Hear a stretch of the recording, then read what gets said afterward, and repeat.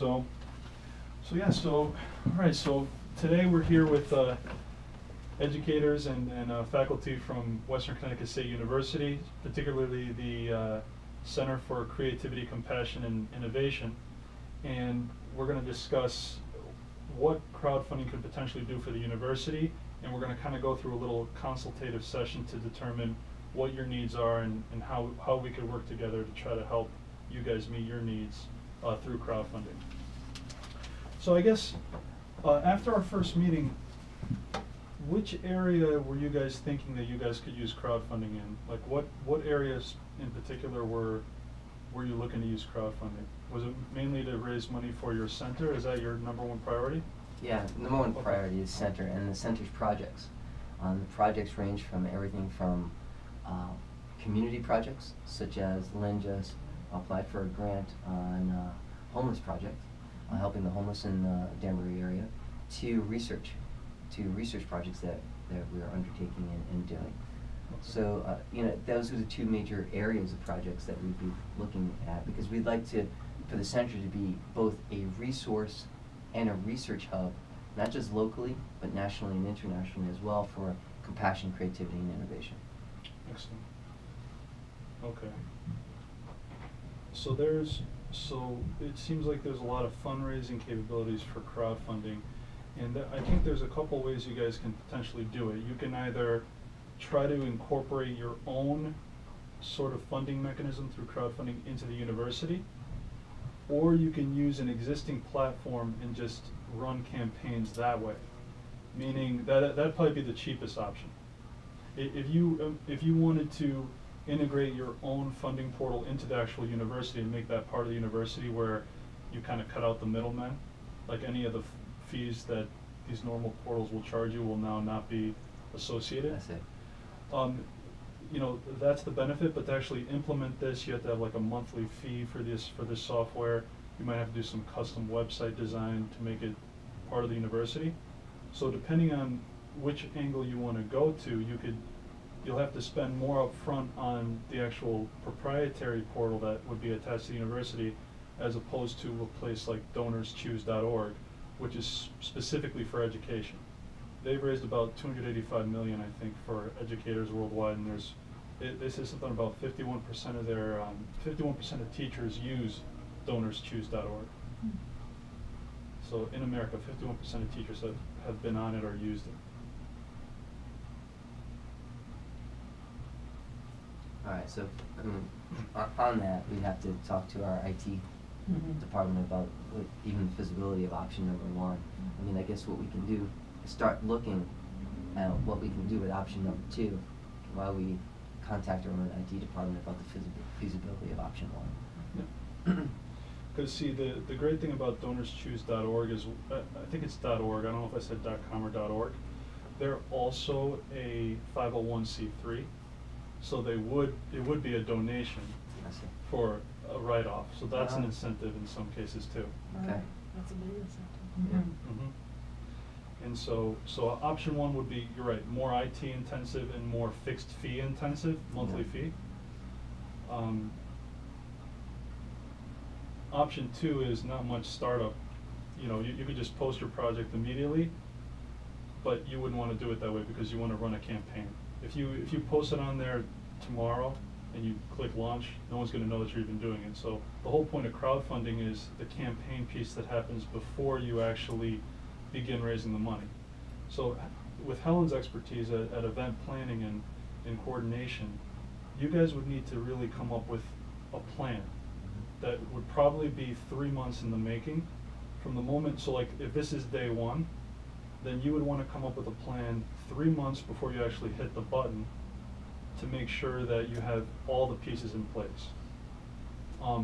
Because you got to think of it almost as a political campaign, so to speak.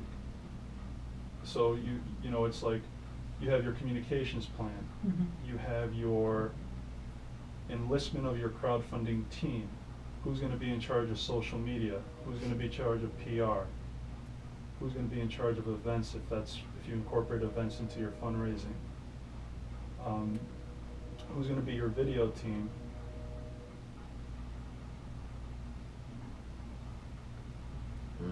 And A lot to think about. there is a lot. So like a lot of people, I mean, then again, it all depends too. You also want to assess how strong is my traditional network, how strong is my current social network, and really traditional network wise, you guys probably have a very big advantage because you're a university. So you could potentially enlist the already established networks you have through the university channels to really promote whatever you guys are going to do. Because in my opinion, the success of crowdfunding initially is started by your traditional networks. The statistics show that if you raise 30% of your funding goal within the first week, you have a 90% chance to raise the rest of it. And the reason being is because you've done the legwork to get commitments basically on day one, like all your friends, all your family, all the faculty, all the students, basically everyone knows about it, and then the first week they're like, bam, huge rush of funds. Success breeds success. Right, that's Yeah. a bandwagon thing, because they say, oh, people are giving to that, I'm gonna give to that too. It's it's like they call it the herd mentality. It works Yeah. even in like the stock market, you know, something, True. you know. And so that's why that's critical, and unless you have a really, really strong network, that's why we say 3 months is probably a good time to really plan that. But what is your timeline to raise funds at this point? Do you need those? I mean, obviously you want the funds as soon as possible. Everyone wants the funds now, but realistically, how much time do you guys think you have to? We have some flexibility. Okay. We were fortunate because the Dalai Lama had given us seed money. Oh, that's amazing. So we have some flexibility with that, and then a number of the local businessmen around the Danbury area also donated money so that we can get the center up and running and moving in a direction. So we have some flexibility on that. But listening to you, Helen, Lynn, and there's Peggy, and a number of other people who have been part of planning out events leading up to our big conference in October. We have a big Compassion and Creativity conference coming up October 10th and 11th. And Helen and Lynn and this other person named Peggy have been crucial, setting up even possible dinners and an art show that will be happening like around June. So we have kind of events planned before the events to kind of get the major event of our conference up and running in October. So we've kind of already, just because of the people and the way they work, like Helen in event planning, they kind of set the dominoes up so that things are moving. So we can, I think, be flexible enough to join in any one of the dominoes that either Helen or Peggy or someone set up, or Lynn, that we can then, start knocking down the dominoes for that conference. You know what we're trying to do too, on March 3rd, we're going to DC and we're doing a mock show panel discussion for Reality Crowd TV. And the way we're setting up is we're having entrepreneurs come and they're pitching their ideas to kind of the crowd. I'm moderating, and then we're bringing those 2 entrepreneurs to our expert panel to kind of get practical advice on how to crowdfund better, or how to plan, kind of what, these people are starting exactly where you are actually. They've never really heard of crowdfunding until recently, and they said, maybe it could work for my business. So they're at your stage of development planning, and we're giving them practical advice, but the way we're going to help them at the end is we're going to have a crowdfunding campaign that's also meant to help us raise money for our show, but we're incorporating the entrepreneurs so that everybody wins. They're willing to give, they both have online businesses, they're willing to give a $15 gift certificate as one of our rewards for our crowdfunding campaign, but we're going to charge $25 for a $15 coupon, so that we're helping the entrepreneurs, and then the audience can also help Reality Crowd TV raise money. So if you guys think of how you can incorporate something like that into your events. If this October event is there going to be vendors selling things? Is there going to be potential people that can give a reward at the end for something? No, we haven't done that. We've had 2 smaller events. Each conference has gotten bigger and bigger, and this one is on the topic of compassion, creativity, and mental health. So it's about helping and connecting resources in the communities and nationally, actually, on that specific issue. So it's really, the conference is there to promote ideas, to offer up what doctors and researchers have come up with assisting, a myriad of mental health issues, both mental health, right, in terms of promotion of mental vitality as well as resolving some mental illnesses. So it's really a kind of a big tent on how to move forward on mental health issues. And we didn't want, you know, vendors in there. We wanted the ideas per se, and then we wanted to connect people with places. Okay, so can you incorporate, are there any community projects that are mental health related that you guys are working on? Can you incorporate one of your causes as the crowdfunding campaign at the end? That could be an idea, because you have an engaged audience who would be there, and if at the end you have like a row of laptops set up where it has access to the internet, and the last piece of the show would be, you know, you've seen the issues, you see how people struggle. This is what we're doing to try to combat that in our way, and we would appreciate you if you would donate to our campaign. And one of the things that we're focusing on right now, and Lynn and I are putting together pieces of it, is a way to help those caregivers that are in the mental health field. Everybody from nursing to social workers to first line responders to the hospital. And one of the workshops that I've come up with, and Lynn is helping me fine tune it, is the difference between compassion and empathy. And when you take a compassion perspective, you avoid the burnout that happens when you have empathy. And people call it compassion fatigue, but it's a misnomer. And what we've argued, and we're showing through science and through especially neuroscience, that when you reframe an issue on mental health and put it under compassion, your brain fires differently than when it fires for empathy. And it's the same part of the brain, when you're thinking compassion, that fires when you're in love.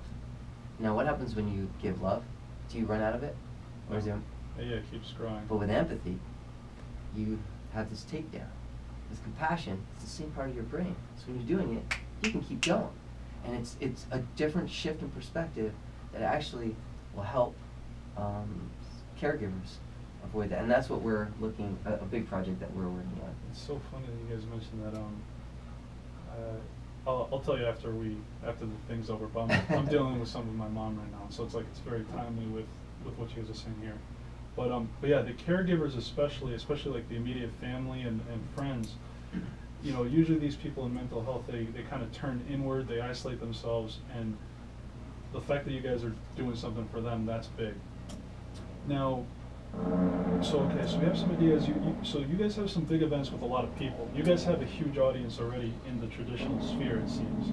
So your traditional event planning is your guys' strongest suit, and your traditional networks are your strongest suit. As far as social media goes for the university as a whole, does every department have their own social media channels, or is it just Western only has one channel, or how does that work? I don't know, I think. Well, we, right at the moment, we go through a fairly standard, which is the Facebook page, and the university has one, and everything gets posted through that. Now, some departments may have their own way of sending out information. The music department does a Twitter feed so that all their students know about concerts and events and deadlines and things like that within the music department. Whether all our departments do that or not, I don't know, because that would be pretty much up to them. The university has the one standard that we use, for instance, when we're closing and things like that. We have, people can go to the web page and stuff is disseminated through our standard web page, but we also post to social media at the same time. And I don't, other than different departments taking it upon themselves, there is no conduit through which everyone sends out information at this time.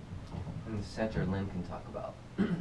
We have a Facebook page and we have a Twitter account. We don't have a lot of followers, so far. Not yet. We don't. But we're working on that. Okay, Facebook, Twitter. And then, of course, you all have your own personal social media channels, too, which ultimately that'll help drive traffic as well. So Facebook, Twitter. And I think you mentioned that the university has a really good audio-visual center or something.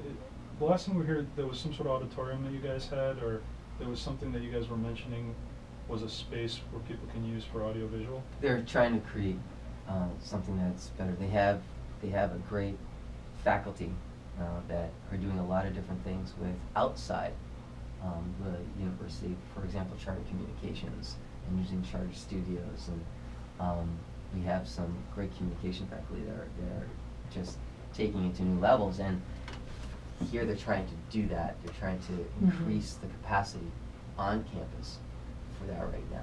So they're in the middle of doing that. Okay. I ask because being a university and having so many students and so many faculty members, you likely will not have to pay anyone for all of these services that you need. Like video, you have, well, like you said, video, you have a handle. Right, and we can use students with social media. Maybe they want an internship. They want to learn how to do this sort of thing. Right. Public relations. I mean, Paul, right? Yeah, we have that. Yeah, Mhm. Paul is, yeah.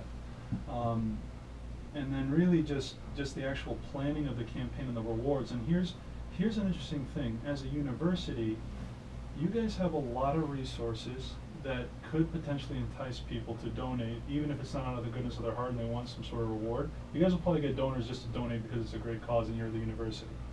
But like, think of potential rewards that either the faculty can offer or the students can offer.